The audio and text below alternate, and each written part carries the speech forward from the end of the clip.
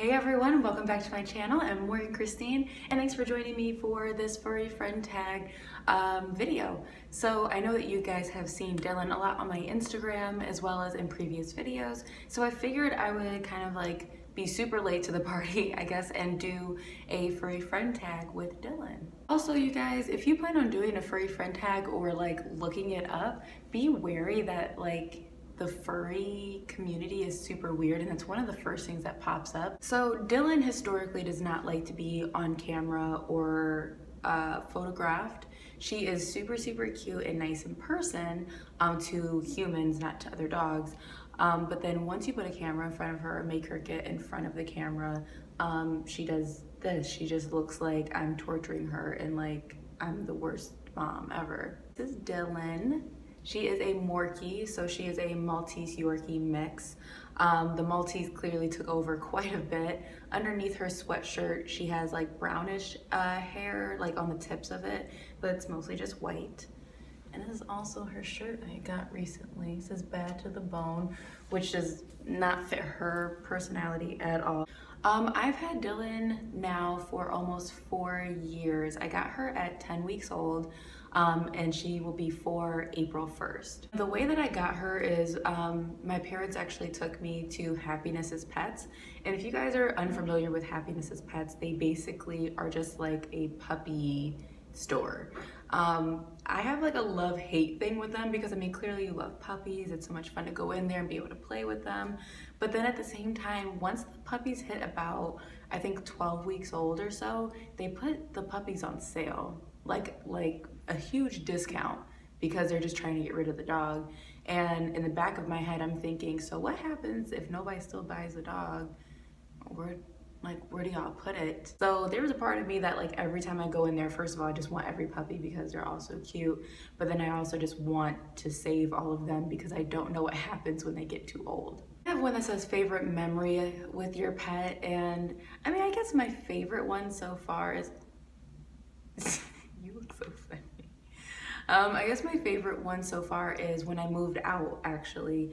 I was kind of nervous that she was going to not adjust to apartment life because, you know, when you live at home and you have parents and nieces and nephews coming over, you know, my brother and my sister and stuff, she was constantly surrounded by people.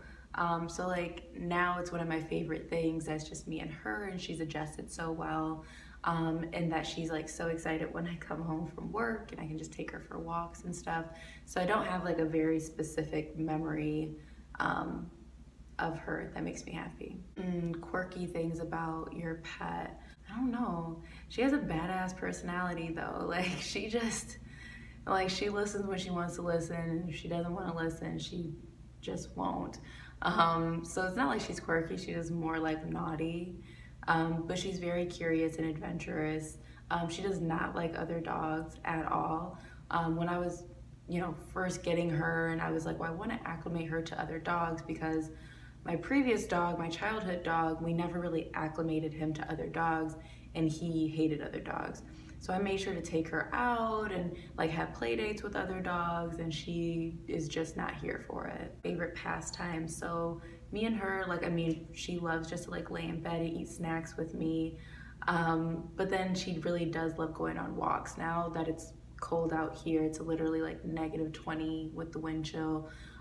She's not really for that life right now.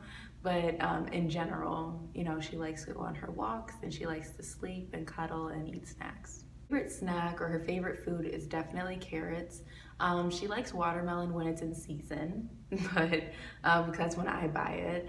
But she really loves carrots. It's like her favorite thing. And as far as nicknames, Allison calls her Burrito because she is, she's a little, you know, chubby for her size. You know, but we work with it. So she calls her a little burrito. Sometimes I call her mashed potato because, you know, she's white and she likes carbs. So sometimes use that. And then most of the time I'll call her like Dill or something for short. Yeah. No, just not here for it. Okay.